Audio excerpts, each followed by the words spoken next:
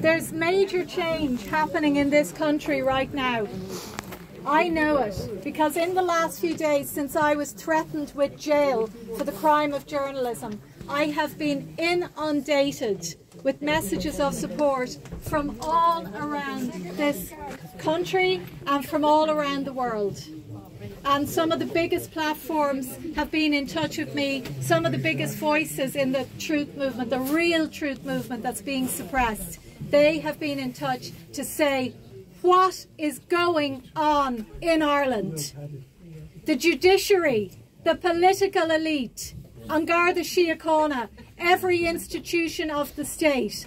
What is going on? And it's got to stop. Ireland is now at the centre of I suppose we all know that there are terrible things happening all over the world, but Ireland seems to be now to be seen in a league of its own.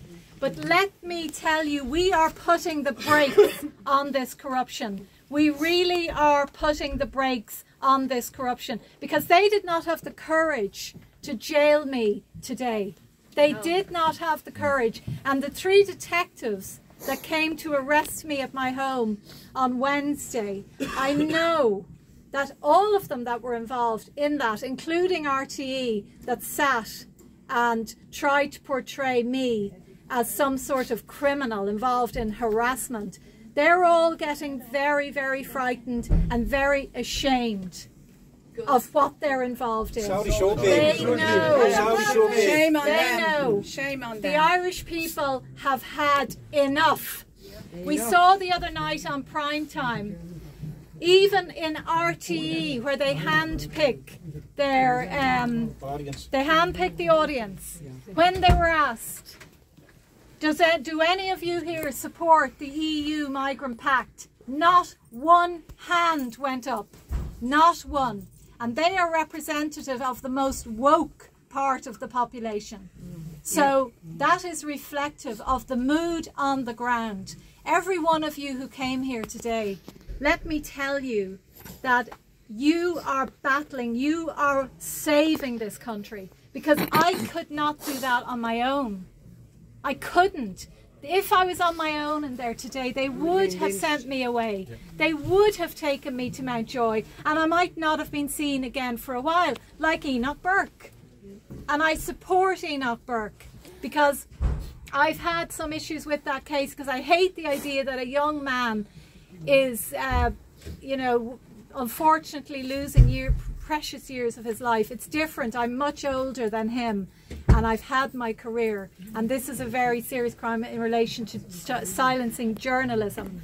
But unfortunately, Enoch is left in there and he's rotting away as a young man, and it is absolutely disgraceful, and he should be released. He should be released. Absolutely. But you see what happened. Yeah, well said. He has no violent intent, and he should be allowed to go back and do his job.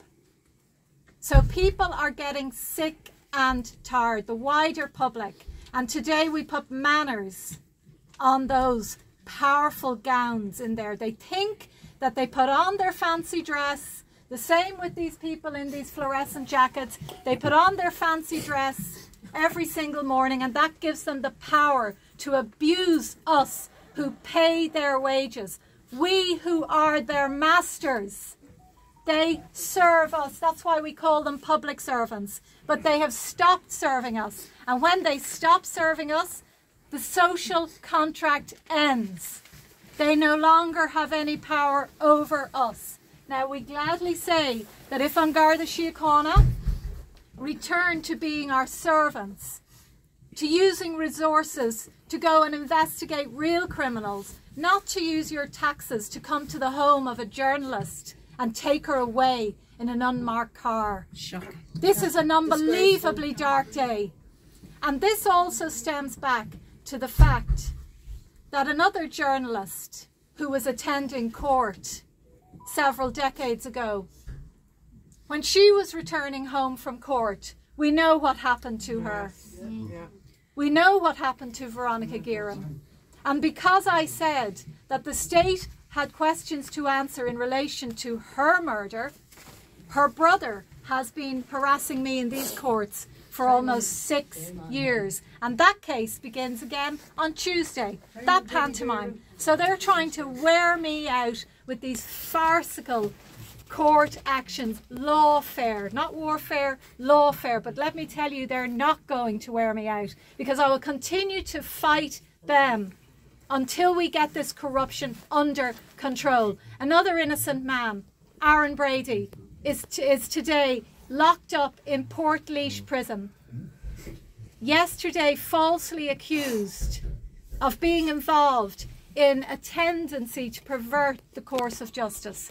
What he was doing was perverting the course of injustice, because his crime, his latest crime, is that he recorded a video of a Garda interview whereby the Garda, Mark Phillips, detective, one of the gang that was involved in my arrest the other day, detectives, all plain clothes, he was involved in intimidation and coercion of a witness. Aaron Brady knew what was happening in that interview was corruption, and he took a video of it to clear his name so that he could be reunited with his young son, his wife, his parents, his family. And he has been done for the perversion of the course of justice. Outrageous. Aaron Brady is innocent. Enoch Burke is innocent. As are you. I am innocent. All of you are innocent. They want to criminalise any of us that stand against mass immigration, that stand against state corruption, that stand against big pharma, that stand against fake news media. They want, that's why they've all their guards here today, to criminalise all of us. So I'm asking you to please do not lose hope. This is a massive achievement today. They're too afraid to jail me, because they know if they jail me, the repercussions are going to be massive. For Conor Dignam, for all of these people, and for the people up in Leinster House who are no doubt getting orders from their external masters to carry on this charade today. Because no doubt he was on the phone getting his orders, that judge, from Leinster House.